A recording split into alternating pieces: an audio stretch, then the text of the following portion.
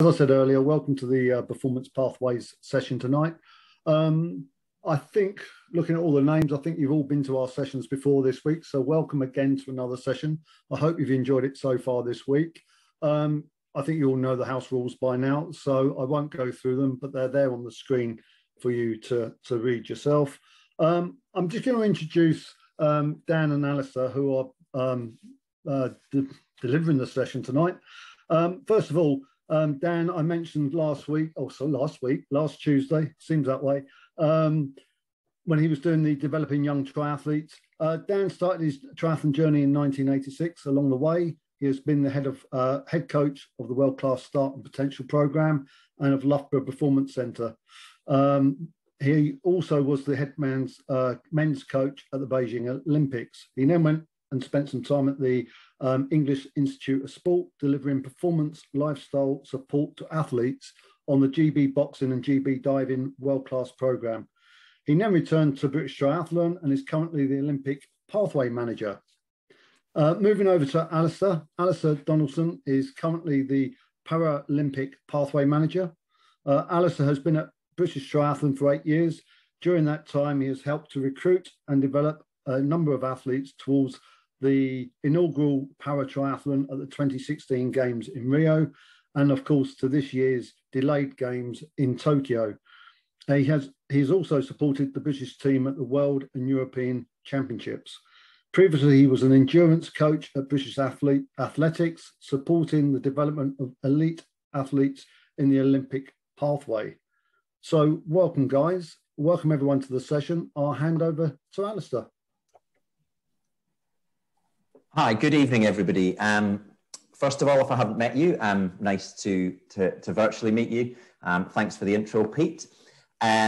Just to get started, obviously, I'm going to talk first for a little bit about the Paralympic pathway. I'm then going to pass over to Dan, who's going to talk about the Olympic pathway, and then we'll do questions at the end. So if you do have any questions, within them, if you just stick them in the box, and I think Pete's going to keep an eye on that for us, as well as I'm sure Dan and I will too.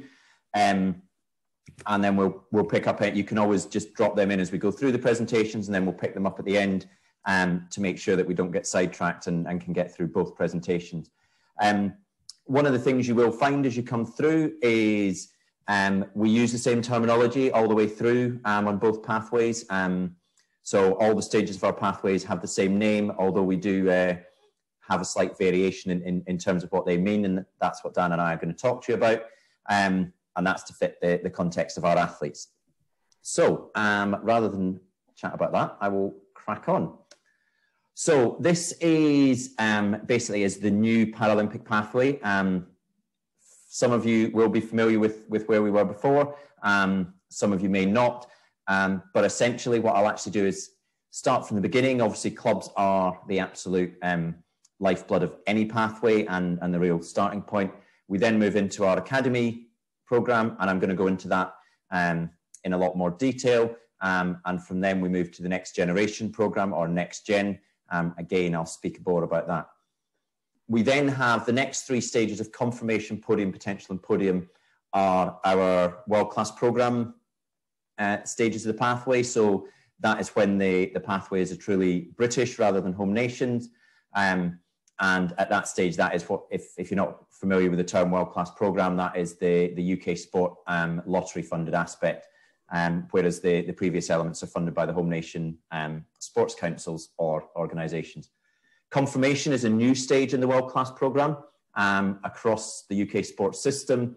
And in reality, it's there as the first stepping stone to really help athletes kind of transition into being a world-class program athlete, give them experience of what that's like, allow them to start working individually with more practitioners, and really start to sort of begin their journey as a performance athlete.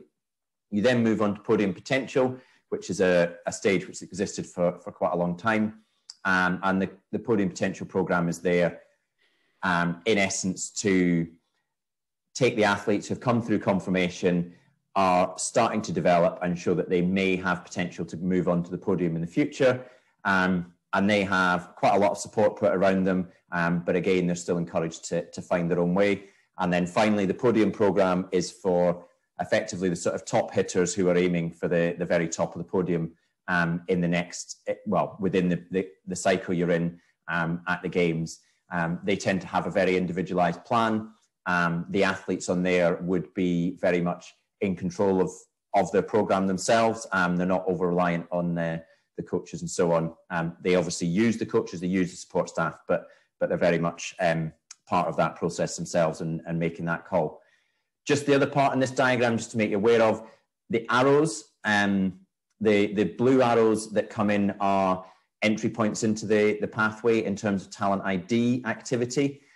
So you may, after a talent ID event, go into clubs, you may go into the academy, and the red arrows are talent transfer, and that's when you come in potentially directly from another sport, and often we may get athletes at a world-class program level coming in sort of to that confirmation space from another one. An example, if any of you are aware of the athletes in our program currently, is Claire Cashmore, who was on program at swimming and had a very successful career as a swimmer and moved across for this cycle into paratriathlon, and has then moved through and is now a podium athlete with us. So just to give you a bit of an idea, we're in the process of launching our strategy. Part of that strategy, within this, you'll see a similar document. Well, you'll see a number of similar documents between Dan and I, which speak slightly differently, but look very similar. So this basically talks to what are our objectives and strategies. And on the paratriathlon one, just very quickly, we're looking to increase the depth and quality of our pathway programs, and that is very much the sole focus of what we're doing. And the things that feed into that is an extensive program of talent introductions, and that is talent ID, that is talent transfer, and that's also developing really positive relationships with the constituent sports of triathlon, and working with them in a really collaborative way to help both them and also ourselves. There's also providing bespoke support for the athletes as they enter the pathway, and make sure that once they're in there, we give them what they need. Again, I'll talk about this as I go on, but our athletes have, at times, have very specific needs depending on the type of impairment they have and the background they have, and making sure that we hone that and do the best job possible with that is really important. And then finally, the other one is delivering a world-class national classification program, and that's something which, again, I'm going to give a bit on this, but we need to make sure we classify athletes really, really well, so that if they do move on to international level, they don't change classification at that point, because that can cause, most particularly, it can cause a lot of discomfort for the athlete, and can change things an awful lot for the athlete. So our talent ID is really our entry point on again, Dan will obviously talk about the Olympic, but where they have like academy trials and stuff, this is our equivalent. But we bring people in with a vast array of different backgrounds. Some of them may be athletes who are already competing in the sport and are looking to progress on. Some may have dropped out of another sport, maybe competing in another sport. And the sporting backgrounds of the athletes who go on to be successful are really vast and varied. Out of 14 athletes we had in Rio, we had 11 sort of different sort of main sporting backgrounds. So there really is quite a variety. This is some work that we've started already. We've launched a campaign recently for Talent ID, and we have an online virtual session on Saturday, and we've had absolutely huge success. It kind of outstrips what we've done in the past by like 3 times in terms of the number of people that have signed up. And we're really excited about that. We've done a lot of work to make that happen, because we've realised that, well, we knew that we had a bit of an undersupply of athletes in our pathway. We had big plans to do a big campaign off the back of Tokyo last year. Obviously, that did not happen, but again, we will be doing so this year. And at that, athletes come along, they get they receive information about the sport, about classification, about how they get started, how they progress. And then there's also a testing element. This time round, with it being virtual, the testing element will be done again remotely, and then we'll move people in from there. For the campaign in the summer, we've enlisted a media agency who are really helping us to reach out to new audiences and people we haven't really been able to sort of speak to, so to speak, previously.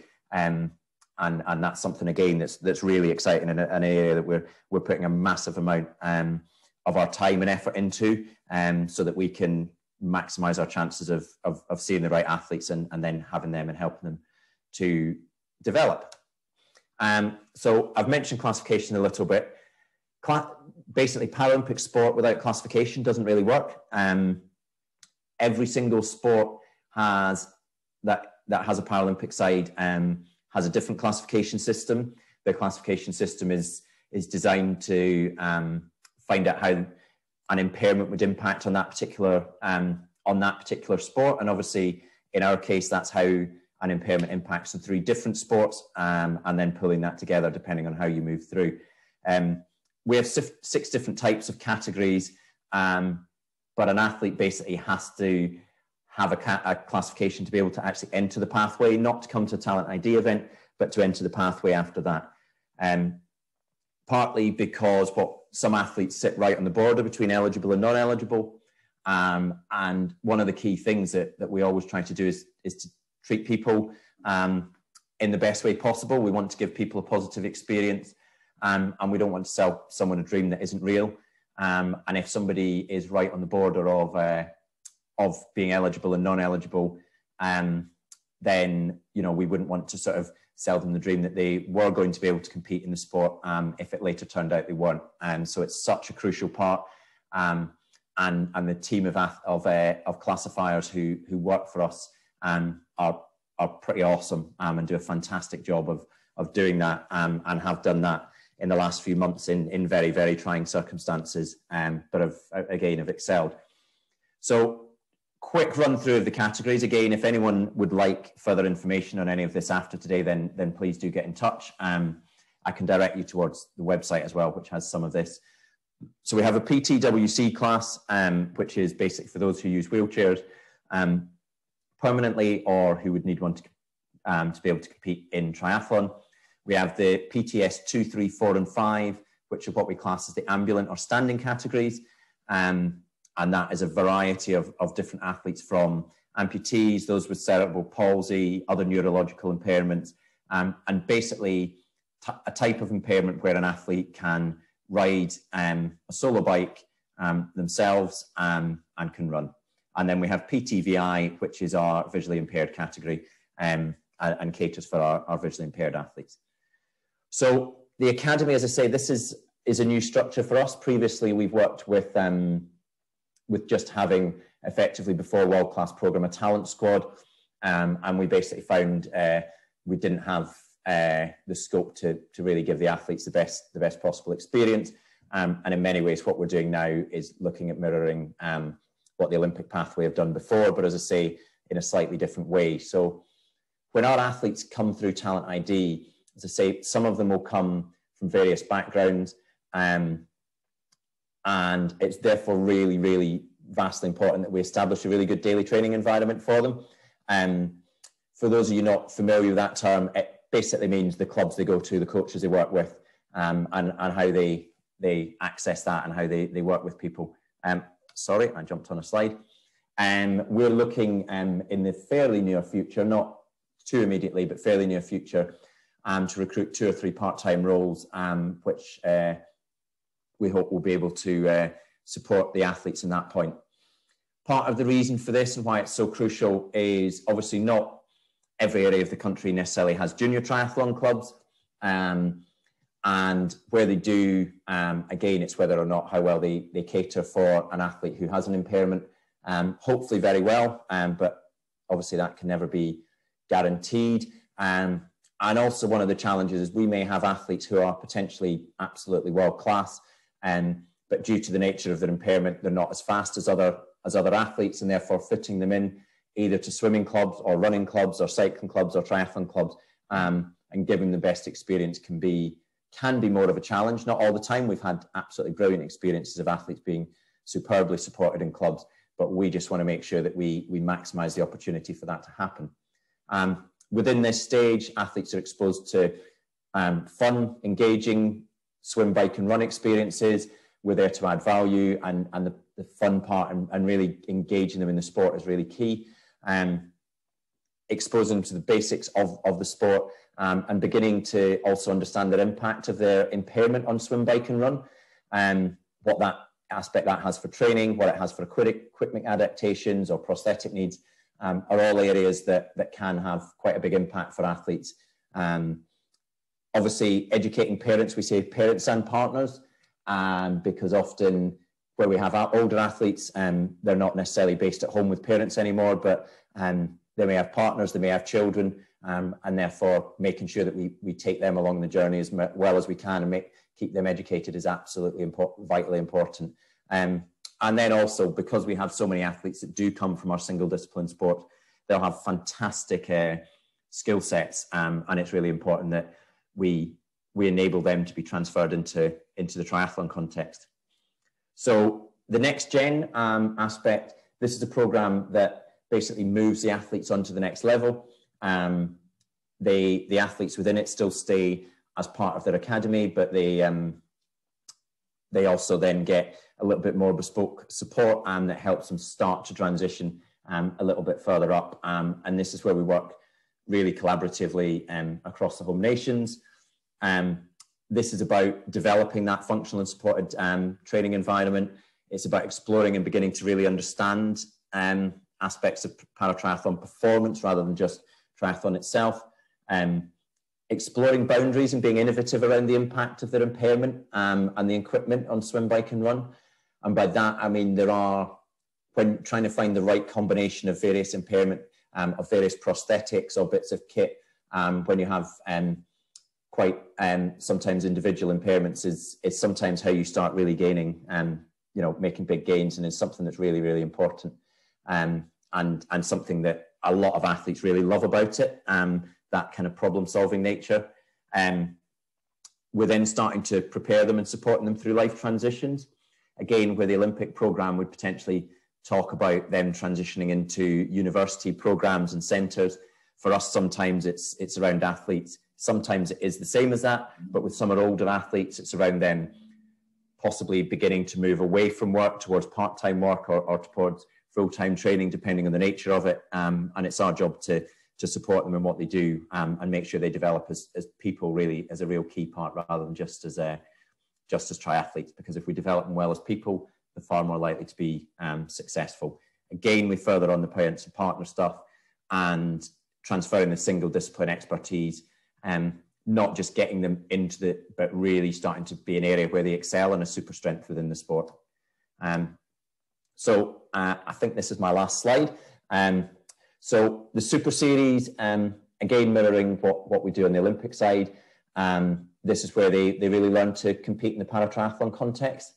A lot of our athletes can go out and compete day in, day out, week in, week out in a lot of other events around the country, and they do so. But those events are set up for everyone, whereas the paratriathlon events are sometimes set up slightly differently, and they go in waves depending on their category. And again, there is things set on as standards, such as support out of the water for those who need it. There is support, like there may be like as standard chairs in transition for those that need it. Again, prosthetic users and the like. It's a real focal point for the para-triathletes in the country, and it's a real opportunity for them to get engaged in their sport. It's where they can start learning how to deliver one day, one race. And by that, for those not familiar with it, means basically bringing your absolute A game on the race that really matters for you. And again, what race that is for each athlete will differ, but it gives them the opportunity to start doing that, and a real focal point. They are also races that are used for selection onto international events. So that's a big motivator for people. Additionally, athletes get the chance to learn and develop how to race in the international context. We set our races up the same as they would be internationally. Gaining international starts can be a challenge within our sport and within the sheer numbers taking part and the number of events that we have opportunity to access. and then finally, the series as it is something that is new, is developing, and it, we hope to develop it further as the participation base grows. So I will go on mute and stop talking, and hand you over to Dan. Thanks, Alasdair. Evening, everybody. Fortunately, can't see you all well, but yeah, good evening, and yeah, welcome to 20 minutes, maybe a bit less if you're lucky, of the Olympic pathway. So yeah, we'll move on a slide, please, Alasdair. So very much, as Alasdair said, very similar. We've done a lot of work in the last sort of 18 months, particularly in bringing both of the pathways together using a common language, and very much sort of presenting how we work in a very similar way. We're in the process, and I'll talk about it a little bit at the end, of developing a prospectus jointly, which is part of our sort of UK funding submission. But yeah, very much working on an aligned sort of Olympic and Paralympic pathway as much as we possibly can. So our stages are very similar. Academy, you'll all know about. Next Generation, as Alasdair said, is a rebranding, if you like, of the home nation programs. So for England, that's the ENG program, England Next Generation program, and obviously Wales and Scotland run similar programs. Confirmation is quite an interesting stage, I think, for us going forward. We're very much looking at trying to, what we would call, sort of blur lines, if you like, a little bit between the Next Generation pathway, the Next Generation stage, the confirmation stage, and the podium potential stage, getting athletes to be able to mix across those stages, and being able to deliver sort of camp and competition opportunities that are more sort of needs assessed through that entire group of athletes, rather than just, those 3 stages, sort of training, doing camps and going to competitions in silos, if that makes sense.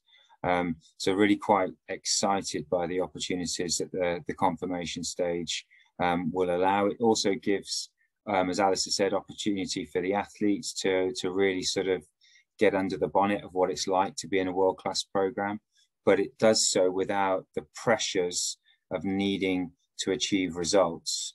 So at podium potential level, if you go on, you've got to get a result. You've got to keep moving forward. Once you're on the world-class podium potential program, you have to keep moving forward.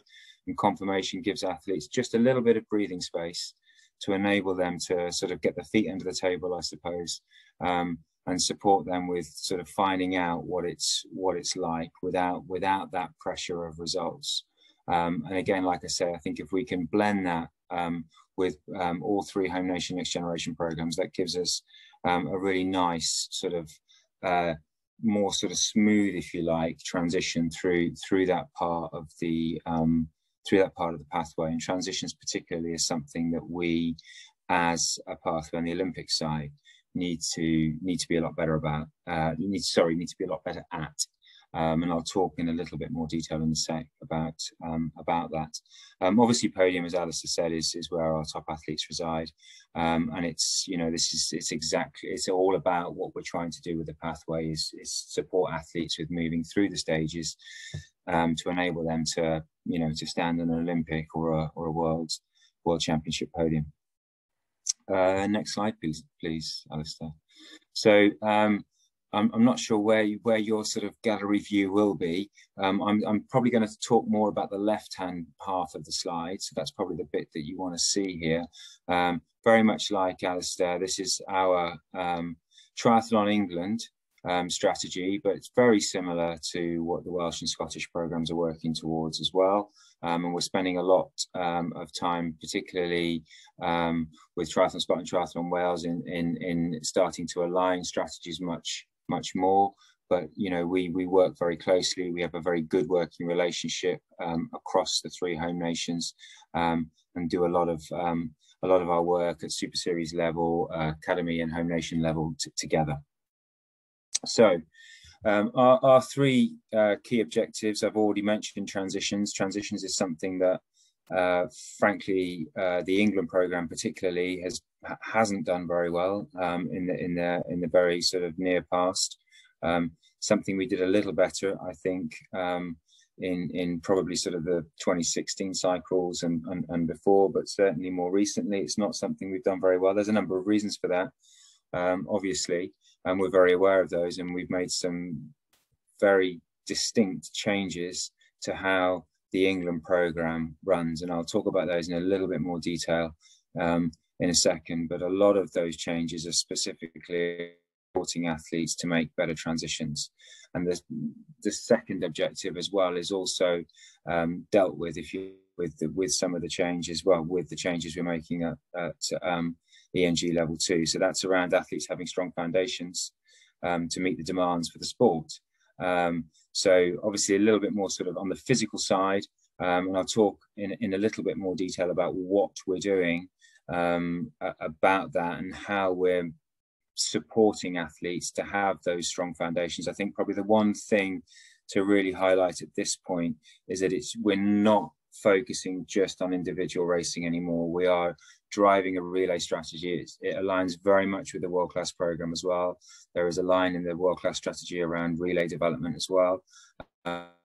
We really feel we need to strategically, we've kind of been going at it, if you like, for the last 4 years, obviously, but we probably haven't been as overt as maybe we should have been, and we very much need to develop culturally further down the program an idea around relays being as important as individual racing, and particularly with the sort of heats finals format coming in as well, the shorter racing and the skills required to do well in those formats of racing are going to become more and more important. So that the quicker we can start to develop more of a relay stroke short racing culture, the better for us. And then finally, the final objective is around an aligned and inclusive pathway. And again, this speaks a lot to the England program in particular being far more effective. And again, I'll talk a little bit about that and the changes that we're making. But yeah, basically, the England program is almost the glue, if you like, that holds the sort of academy structure, if you like, and the sort of more regional structure, particularly in England.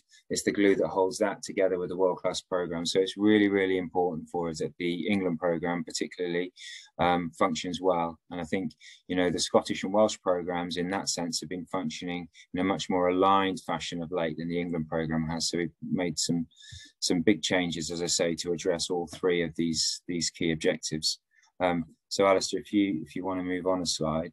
So what are those changes, and you know, what are we doing at England level? Well, basically, we've completely changed the athlete support model at England Next Generation ENG level. We've just recently appointed 2 of the 3 England athlete leads, and we'll be appointing a third person in around sort of September time. Those ENG athlete leads will be looking after around anything from around 7 to 9 to 10, depending on the size of the program. We're probably generally around a 24 athlete program, so it's average 8 per coach. And they will be split into North, Midlands and South, and they will be really well supporting those athletes in their daily training environment, what we would call DTE, daily training environment. So that means getting out, visiting them, giving them the remote support they need. It doesn't mean necessarily coaching them. It does mean coaching them if they don't have a triathlon coach. You know, a lot of our kids are in a swimming club and a running club, and they're not lucky enough to have a triathlon coach that's really able to fulfill their needs at the level that they're at. So if those athletes do need coaching, the ENG leads will coach them. But if they do have a coach, obviously we're working with that coach and supporting them in that home environment. And that's very much speaking to developing the strong foundations with the objective that we talked about earlier. The second key thing that the England athlete leads are doing is supporting athletes with transitions. you know, when you stop and think about it, you've got 3 academic transitions generally when an athlete steps through a pathway. And a lot of our athletes have got big academic aspirations. So that's GCSEs, A levels, and onto degree. Most of our athletes do degree. It's not the only way, and I want to be really clear about that. It's not the only way, and we're very flexible to support athletes with whatever's best for them. And Project 18 that's highlighted here, and for those of you that haven't seen that, that's a resource online that we have in place to support athletes to make better decisions around their key transition when they leave school at 18. But so you've got academic transitions, you've got sporting transitions, so youth to junior to senior, you've got pathway transitions, you've got the transition where most athletes are going to, at some point in their pathway journey, leave home. You know, there's at least, for most athletes, change of coach, maybe once or twice through that period. We're talking about 15 to 16 transitions, and a lot of them happen in the next generation space. So we need to do a more effective job of supporting athletes, not just with the decision-making process that sits around transitions, but also with the skills and abilities, so they're absolutely able to thrive whenever they move on to do something else. You know, we've too many athletes who, you know, the very obvious example for us in the Olympic pathway is kids moving away from home when it comes to university age to go and train and study at one of our centres. And too many athletes losing a year or more because they just don't have the skills, the abilities to manage. They're going to centres that they don't really know enough about. Centres aren't really sure if who's coming. There's all sorts of stuff that's not being done very well in that area. And like I say, the majority of that is with the England programme, and that's why we're sort of looking at making these changes. Aligned camp and competition programme, so that's very much working as we have done for the past sort of 6 to 8 years with the other 2 home nations to deliver a lot of our main camp programmes. It's also looking outside of the main 3 camps, so summer, winter and Easter, at getting athletes into centres and exposing them to centres on weekend camps, half-term camps, and really doing all that we can to really support those transitions, as well as ensuring that the athletes to the top of the home nation programme have got aligned opportunities with the confirmation athletes and the world-class athletes, and we're really starting to step that process forward, expose them to those environments earlier, and allow them to see the next level up. You know, that ability, if you like, to see the next level up is hugely important for athletes as they step through from one stage to the next. And then finally, I've talked about it already, aligning the pathway. So thank you, Alasdair, for moving me on. So Academy, I think it's probably, more of the same really from academies. You know, our strategy is very much speaking to the England space, performing more effectively, and not the academy space necessarily. We're very happy with a lot of the work that goes on in academies. So Alasdair, if you want to flick on a bit, flick on a slide, please. I'll just talk very briefly about what academies are about and what academies aren't about, if that makes sense. So academies are very much about exposing athletes to the sport, as Alasdair's kind of alluded with his academy as well. And with that, I think very important for us is around developing a triathlete's identity. So more often than not, athletes will come into our pathway at 15, 16, and they might do a bit of triathlon, but they're often somebody that does some swimming. They might even be a swimmer, and that's what they call themselves, or they might be an athlete, or they might be a cyclocross rider or whatever. So most of our kids aren't identifying fully as triathletes until 15, 16, and that's a good thing. You know, we don't want people specializing terribly early. We want people sampling lots of different sports. You know, that's absolutely important. But what is also important is athletes, when they start in our pathway, they start to understand more about triathlon and start to develop that identity and start to fall in love with our sport, very much along the lines, if you can see on the outside of the diagram, we've got the 6 pillars of the athlete development framework, and training as play is the pillar that we deliver most really at academies. It's about supporting athletes to fall in love with our sport. It's about exposing athletes to add value above and beyond experiences, stuff that they can't get at home. You know, it's tremendously powerful those two elements about building identity and that exposure to these above and beyond opportunities. And with that, then there's very much the exposure to triathlon basics. So planning, training, racing, nutrition, etc. It's very much not about performance, about delivery of performance. It's about learning some basics and experimenting and exploring those basics. So academies definitely aren't about giving athletes bespoke coach programs. We employ academy coaches for 2 days a week, and they absolutely don't have time to get into all of the athletes' training environments and to give them bespoke programs. It's more about signposting, about giving them information, about supporting them with the basics at the start of their pathway journey. And it's absolutely not about direct coaching support or about replacing, if any of you guys are coaching academy athletes, we want you to keep coaching academy athletes. We're absolutely not expecting academy coaches to replace any club coaches or any other coaches in the coaching of academy athletes. Just they are there to support those athletes.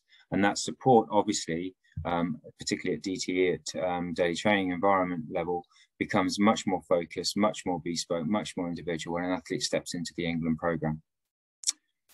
Okay, Alasdair.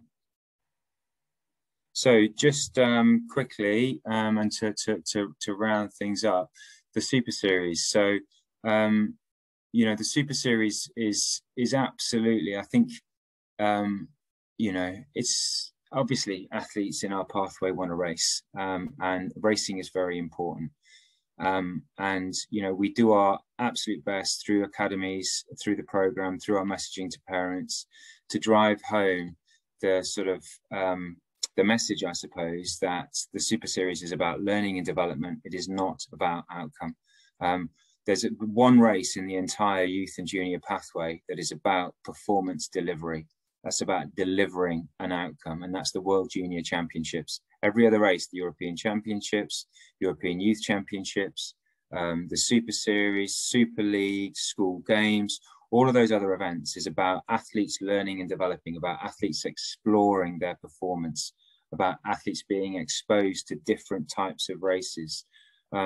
So it's really important that we drive that message home. And I would say the same really to kids competing at regional series level. The races are there for their learning and development. I do believe that, all of that said, that the Super Series is a world leading series. We have more numbers in our National Youth and Junior Series at a higher level than probably any other country aside from France. But I think we do a better job than the French in pulling our race series together and giving kids different exposures to different opportunities, different types of courses, and really thinking hard about what we put in front of them in races. We are constantly adapting the series. Obviously, we didn't have a series last year, but a lot of the stuff that we were going to do last year, we're going to bring in to the series that we hope that we can have this year, fingers crossed, post middle of June. So some of the stuff that will be coming into the series this year is aquathlon, and that's not just a one race aquathlon, that's 3 races in one day aquathlon, and very much like the event we have at Hetton, which has a heats and finals and relay. We have a big belief in supporting athletes to do as much racing as possible. One of the disadvantages of our sport, if you like, is that athletes don't have a lot of opportunity to race. If you're a swimmer, you're racing probably almost at points once a week. Athletes can race once a week, might not be healthy, but there's an opportunity to do that. Cyclists can race 2 or 3 times a week at points, depending.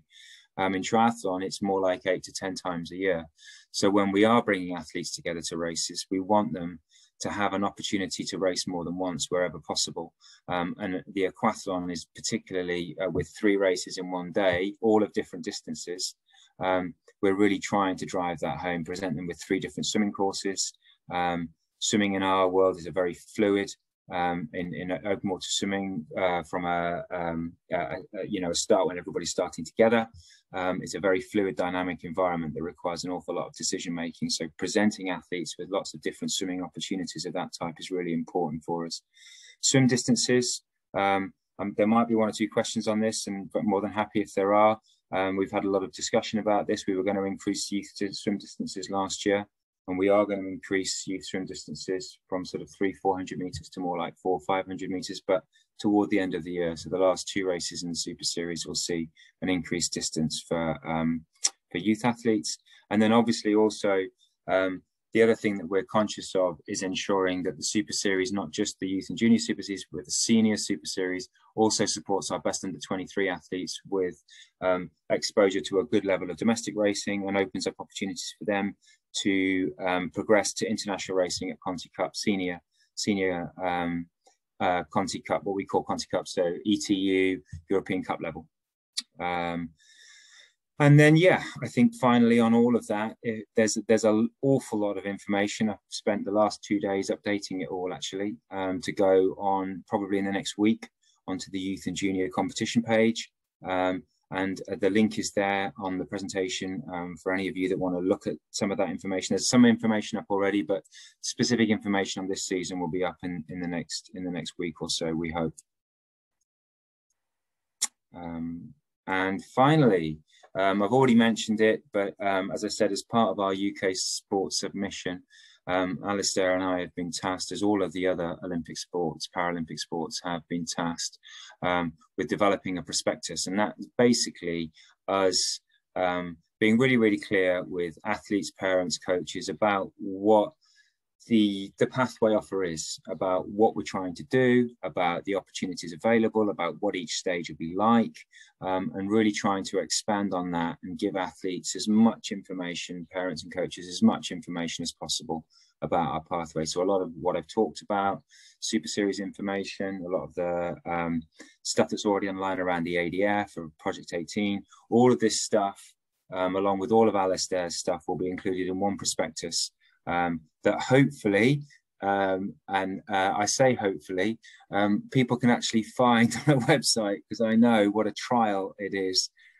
finding the talent pages on the British Triathlon website. So yeah, we've got some thinking to do about how we do that, whether we, you know, we've had discussions about potentially having our own sort of sister website that's, you know, linked into the British Triathlon website, or we wait, there's a, you know, a new website coming, and we maybe wait for that. But yes, that prospectus should be with us at some point in the next 12 months. And I think that's it from me, isn't it, Alasdair? It is, yeah. I can see that there are loads of questions. I just can't see what any of them are, as I'm currently sharing. So, do you want me to read them out to you, Alasdair? Well, to myself or Daniel. Or Dan, yeah. So there's a few in here from Christine. The first one is, how are we IDing the athletes currently from clubs? And as a point of pure interest, what seems to be the average ages for entry and retirement? I think that was a para question, Alasdair, I assume. So I noticed that come in when you were talking.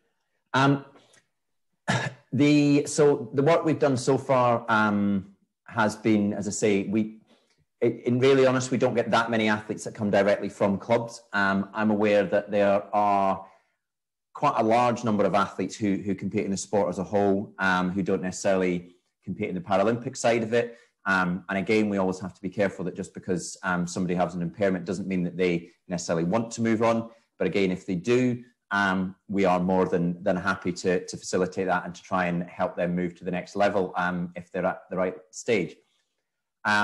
We work with athletes from the age of 14 upwards.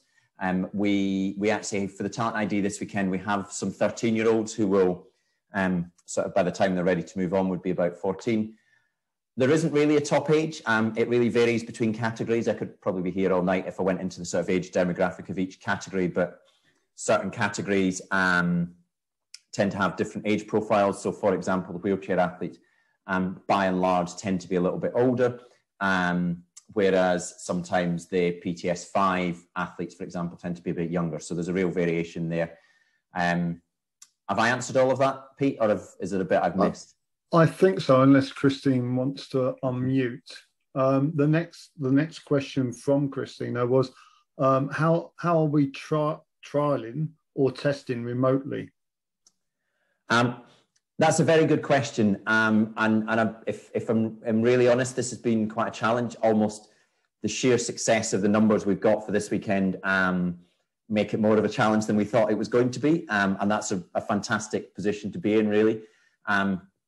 Athletes are going to be asked to submit performances across swim, bike and run. They'll have about 6 weeks to do it. This is from an English perspective. It will be slightly different in Scotland and Wales. And those guys are working, we'll be working with the athletes from their countries. We appreciate that, particularly at that level, not all athletes will be necessarily able to do all three disciplines because of natures of prosthetics or particular types of bikes and so on. So we're looking for athletes to sort of be able to provide us with what they can. We will then have a look at what those performances are. We have some sort of basic guidelines as to sort of minimum entry times, but they have a degree of flexibility depending on sort of age and stage of development and length of time within the sport or the discipline. We certainly don't ask for athletes to be at that level in all three at that stage.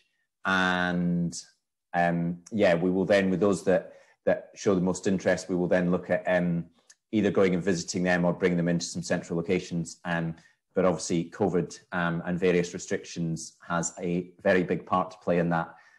So we have to work within that context, which is why we're doing it in quite the way we are. But we will use a virtual start for all future campaigns, just because of the sheer ease of being able to engage with a large number. Yeah, thank you. And just one more from Christine. She said, fantastic to the last answer. Just, is there any help for discontinuation transition in para-tri or otherwise, i.e. retirement planning?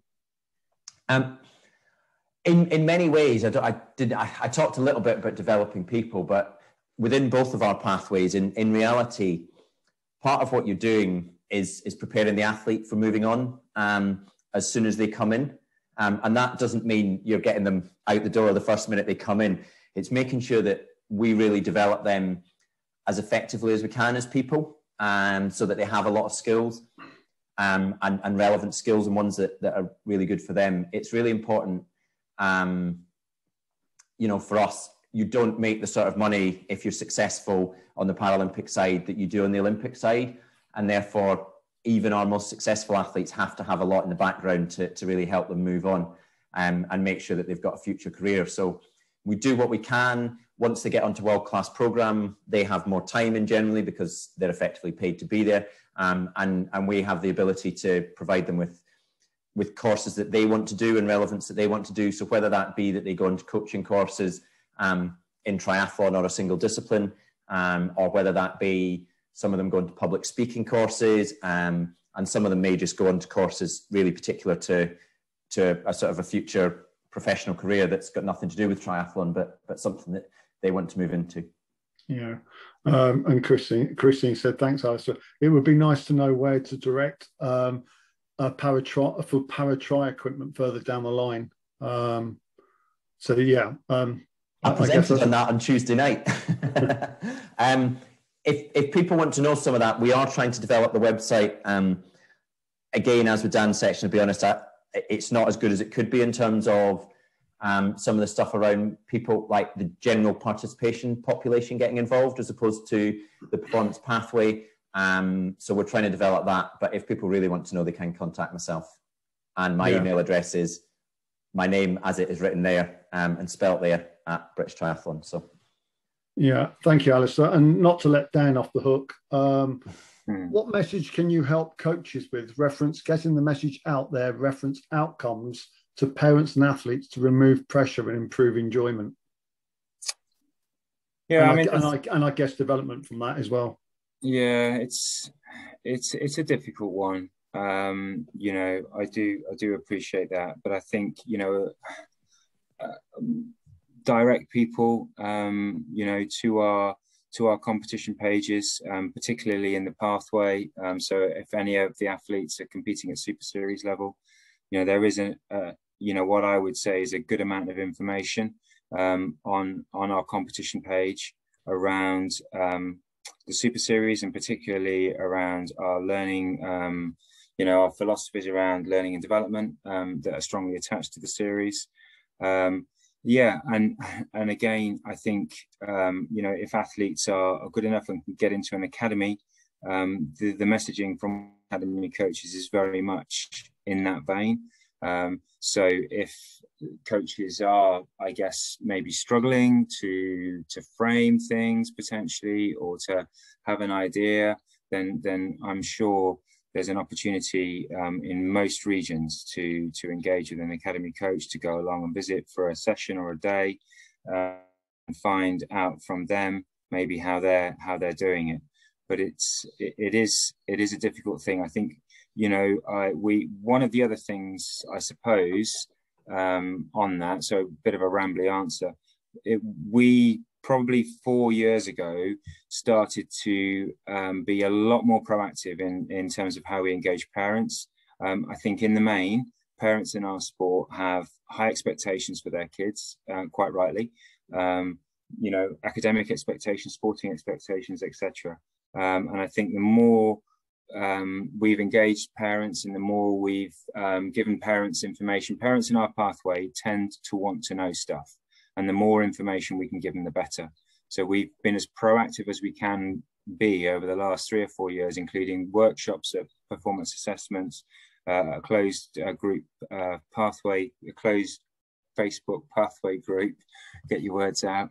And that has really helped as well. So, you know, potentially, you know, if you have got parents in your club, just leveling with them more and speaking to them more and bringing them in more and supporting them more with understanding how the sport works and the importance of learning and development for younger athletes. Yeah, thank you, Dan. And Christine has just said there, yeah, she said thanks, and she thinks it's about setting expectations, as you've said. But sadly, the over-competitiveness starts at TriStar 2 due to the IRCs from her experience. But that leads on to the next question that's come in from Rosa from West Midlands. Will potential IRC dates details be included in the updates that you're providing? Yes, Rosa. We're hoping to get stuff out regards IRC. As you probably know, I'm trying to get, or I am in communication with the IRC managers at the moment, and we're trying to get some feedback from everybody. I've had probably 50% people come back, so I'm just waiting really to get as full of feedback as I can from all of the regions plus Wales and Scotland around what we're doing. But it's highly likely that there will be some form of IRC on the second weekend of September, aligned to the British Triathlon Super Series Grand Final at Mallory Park. Yeah, I think that's all the questions, unless there's any more. There's none in the chat room at the moment. A lot of thank yous from Rosa and Christine for answering their questions. That's it. I hope everyone's enjoyed tonight and the presentations by Alasdair and Dan. These are being recorded and they will be released shortly, and everyone that attended the conferences and was signed up for them will be able to get the recordings. And obviously the one that Dan did on Tuesday night that links into this, the developing of young triathletes, will also be available for those that may have missed it. I also hope that you'll be in time at 9 o'clock to catch up with our last session of the week, which is with Mark Buckingham, who will be taking questions and answers from the audience. So thank you very much for attending tonight. Dan, Alasdair, thank you very much for presenting. And everyone have a very good evening. Thanks so much, everybody. Thanks for your time. Bye.